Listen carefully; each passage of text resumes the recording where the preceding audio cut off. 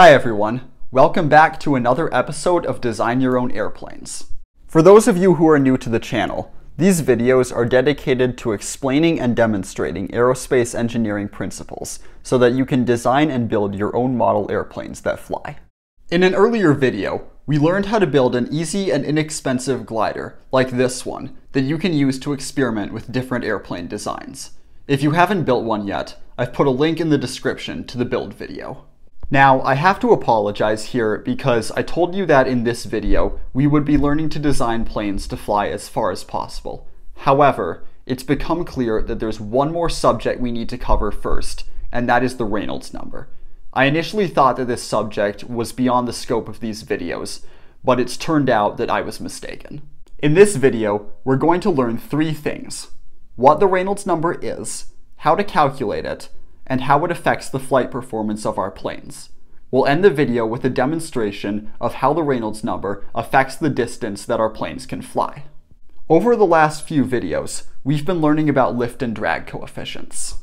Until now, we've been assuming that the drag coefficient depends on the shape and orientation of an object, such as how objects that are streamlined have lower drag coefficients than those that are not. The situation is actually much more complicated than this. In addition to the shape and orientation of an object, the drag coefficient depends on several other variables as well. These include the size of the object, the airspeed, the density of the air, and the viscosity or stickiness of the air. That's a lot of variables to keep track of when we're trying to determine the drag coefficients of our planes. But what if there was a way to make this easier and just mash all those variables together into one big variable? Well, it turns out there actually is. We can combine all these variables into one big variable, called the Reynolds number, using the equations shown here. The Reynolds number is a convenient way to keep track of all of these variables at once, so we don't have to deal with each of them individually. The first thing we'll notice is that increasing the speed increases the Reynolds number. Likewise, a longer characteristic length results in a higher Reynolds number as well. For airplanes, the characteristic length is usually chosen to be the chord length of the airfoil. The density and viscosity of the air depends on the temperature and the pressure. I've put a link in the description to the website Engineering Toolbox, where you can find the values for different air densities and viscosities for different air temperatures and altitudes.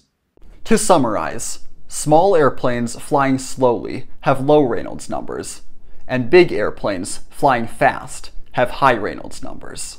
This chart shows the approximate Reynolds numbers we'll be working with for different chord lengths and speeds of our planes. While these values, shown along the bottom, may seem like very high numbers at first, they are actually quite low. Full-size airplanes usually have Reynolds numbers in the millions, or even billions. Now that we know how to calculate the Reynolds number, let's take a look at how it affects our planes. The first thing to point out is that the Reynolds number does not affect the lift coefficient. Since the induced drag coefficient is dependent on the lift coefficient, it is not affected by the Reynolds number either. The situation is different, however, for the parasite drag coefficient. In this graph, we can see that at lower Reynolds numbers, the parasite drag coefficient increases significantly. Increasing the Reynolds number, however, reduces the parasite drag coefficient. This means that you can reduce the parasite drag coefficient by designing planes with greater chord lengths, and by designing them to fly faster. As we learned in our video about basic glider physics, planes with lower drag coefficients fly further. We can demonstrate the difference by comparing two planes with different Reynolds numbers. Each plane has the same aspect ratio and an identical design, except the one with black stripes is 2.5 times larger. The small plane with a low Reynolds number was only able to fly about 2/3 of the way across the gym at most. The larger plane with a higher Reynolds number, however, was able to fly almost all the way across the gym. This experiment demonstrates how you can reduce your parasite drag coefficient and make your planes fly further by designing them to be larger and by designing them to fly faster, which we talked about in our video about lift force. That wraps it up for this video. We've learned that the parasite drag coefficients of our planes depends on several variables, that these variables can all be mashed together into one big variable called the Reynolds number, and that larger and faster planes have higher Reynolds numbers, less parasite drag, and can fly further. Don't forget to like and subscribe for more videos on how to design your own airplanes, and thanks for watching.